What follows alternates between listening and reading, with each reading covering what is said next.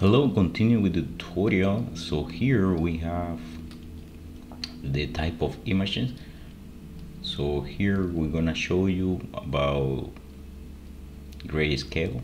So in the exercise from before that we already was testing, we have the grease variable, and here you can see that we have a variable that is in grayscale.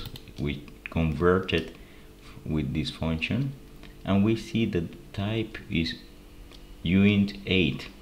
So here you can see that we have the representation for this particular variable, and you want to see what is inside, you double click the variable and you see the values. So it should go from 0 to 255 because we represent 1 byte. So yeah, that's all for this video. See you in the next one.